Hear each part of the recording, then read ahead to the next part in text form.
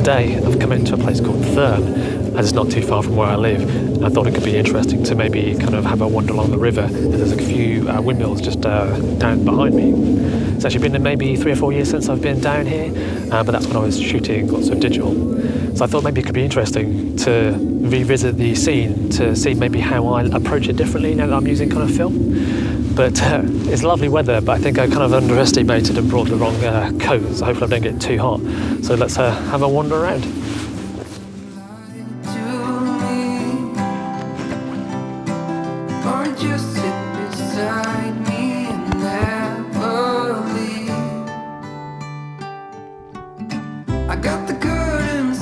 So I've just started walking along the riverbank that I used to do in the past, and there seems to be a gate with a sign on it informing that it's not open to the public, so there's no public access and it's actually private property now. So there's actually a phone number as well, which I've just had a nice conversation with someone who has actually just informed me that ownership of the land has changed, and because of that, that means that the old access towards the windmills is no longer public, which is quite disappointing to say the least. So I think what I'm gonna do now is go to a place called St Benet's Abbey, which isn't too far along the way. So we'll head back to the car. It's literally like 30 seconds behind me, and I've just not been able to kind of go any further. And also on the phone call it was mentioned that the old walkway possibly might not be accessible anyway, could have been dug out and maybe kind of created like a waterway channel. So even if I ignored the sun and started heading that way, I might not even be able to kind of get down there anyway. So there's no point in me being kind of bothered to kind of try, or even if I get caught by the farmer, I don't really kind of want to have any kind of conversations and conflict that way. So instead of just kind of going along and ignoring the sign, we'll head back to the car, drive to St Benet's Abbey, which is like less than 10 minutes drive away, and let's try again. So let's head back to the car.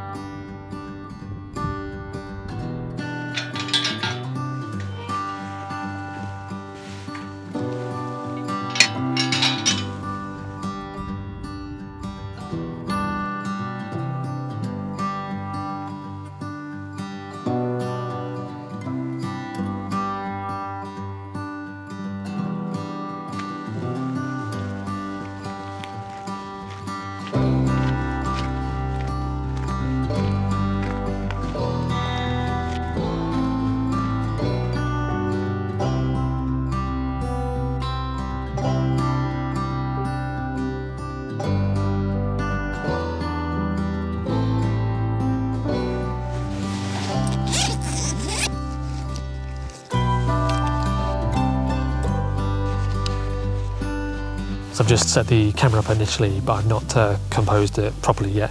I just kind of thought this side of the Abbey might be a bit more interesting, especially with the reeds in the foreground, and again with the sun kind of being on this side. Hopefully that kind of will make the texture on the brick stand out a bit better instead of it being in shadow. So I'll kind of compose, take a few shots here and there on this side, and see what the results are later on once I get the film developed.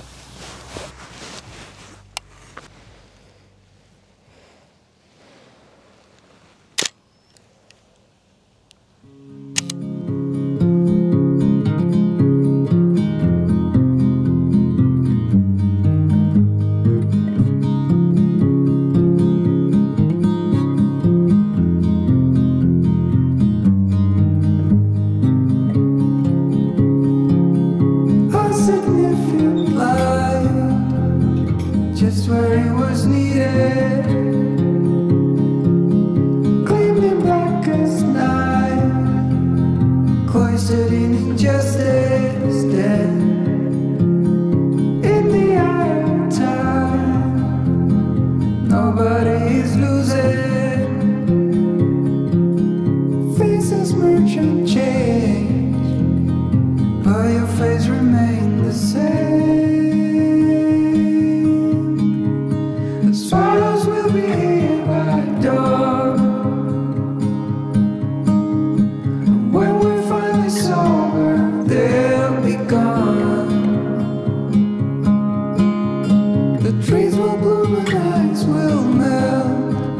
just loaded up the camera with another roll of black and white film.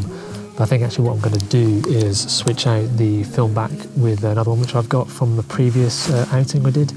And as there's only a few shots left, I think I might as well just try and finish that roll up.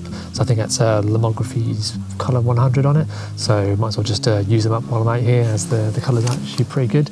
Maybe the sky might kind of get a bit more interesting as it kind of gets closer to sunset. So you never know. So I'll just switch them over. Just what it was needed, clean in the blackest night, cloistered in injustice dead, and in the eyes of time, nobody is losing. The sparrows will be here by dawn. When we it's over, they'll be gone. The trees will bloom and ice will melt. We'll always remember how it felt.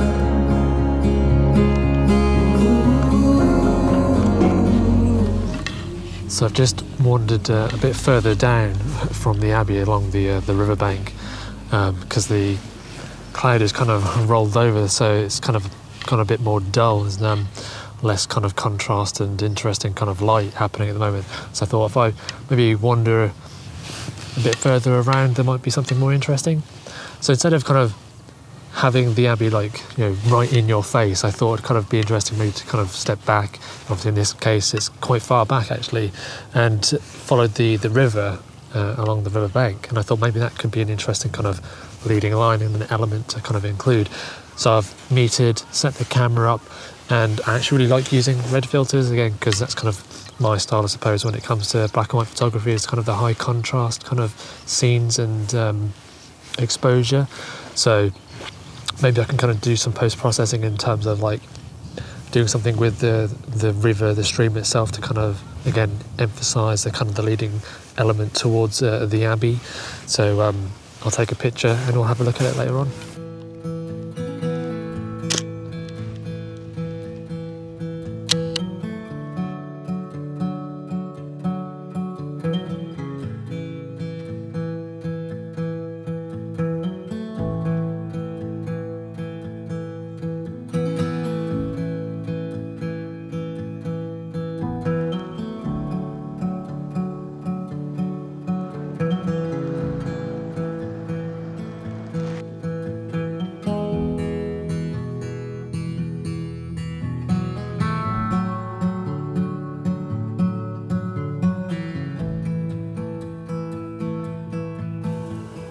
So it looks like I actually ended today's video with where I started, kind of, sort of, with the Abbey behind me, and again the reeds kind of in the foreground.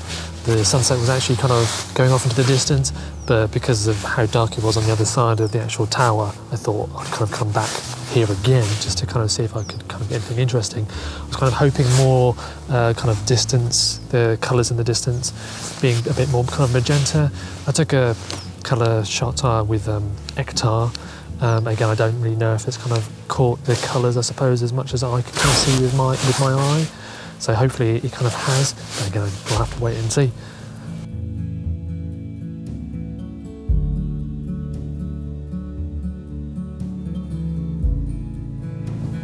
So the sun is pretty much set, and the clouds have completely rolled over. It's actually now a bit chilly, so I'm kind of glad I did bring the coat at the end. Unfortunately, I didn't bring any gloves, so my hands are starting to get a bit cold. But with that said, I think it's time to head back to the car.